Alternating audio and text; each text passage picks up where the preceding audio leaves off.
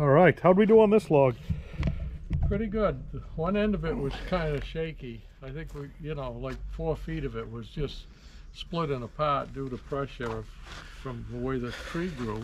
Hemlock's one of the few woods that gets shaky where you, yeah, beautiful, it gorgeous beautiful log. Outside, but yeah, sometimes inside it isn't. You take like, you get some real nice meaty boards and then all of a sudden there's just a crack. They just split.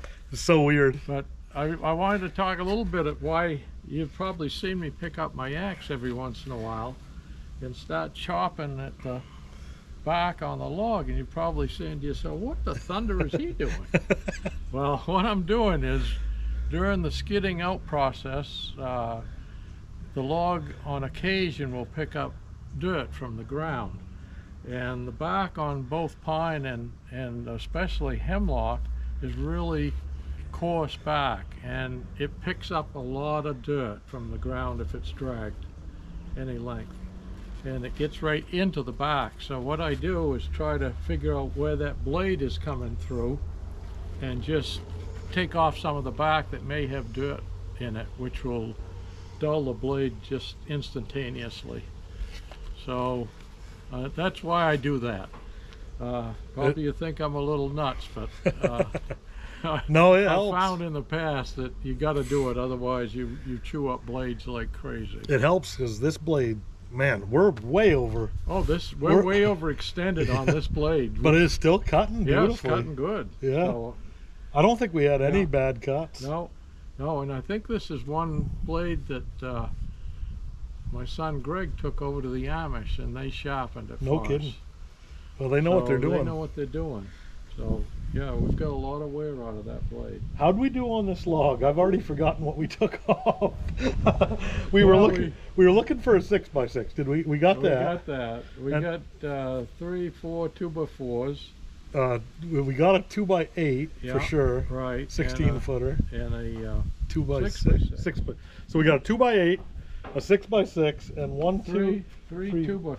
4. I think there's another one under this. Yeah, 4. So we got 4 solid 2x4s, and then we got a 2x2 that we could use for stacking or whatever else. Yeah. So we didn't do too bad on that log. I was hoping for a little more, but we didn't have a lot of waste either. I mean, if you take your time, you know, this isn't a commercial production mill, obviously, as you can see. They're not paying us for production. Right. So, but you know, if you take your time, you can get a lot more out of a piece of wood than you think you can out of a log. And so that's why sometimes we jack up one end or the other, because you know the log obviously tapers from big to smaller, and that really helps you get more out of the log. Yeah. And then this one we actually had to roll, I think, an extra 2 times to make sure we got the maximum out and the right piece we wanted. But we did it, and I think this is a doggone good time to call it. I agree. It's over 90 degrees. It's going to be over 90 degrees.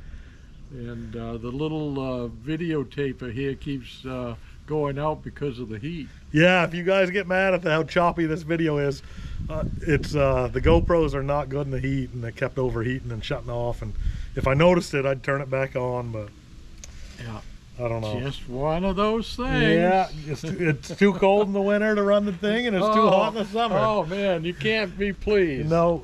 Oh. Yeah. All right, well, we're gonna call it quits today, and hopefully we'll do a little more tomorrow. Nice. We'll save this one, right?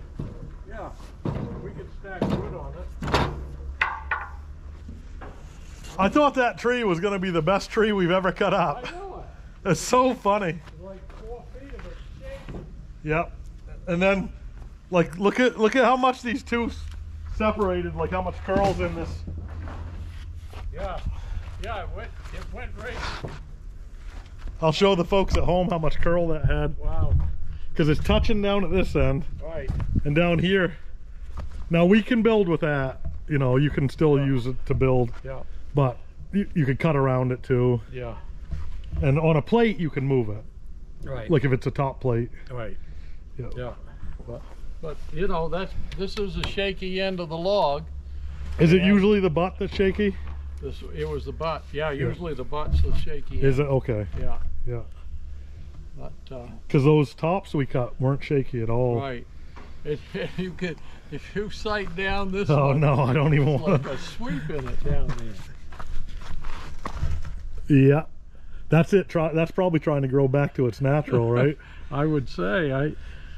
Weird. Yeah. But the funny thing is, you don't see that when the log may look beautiful. Yeah. You know, and you get into it like this, and this is what you find sometimes. But the nice thing is, we could take this log, this 2x4, to Home Depot and sell it right now as a premium, as a premium 2x4, or actually probably a 4x6 by their measurements.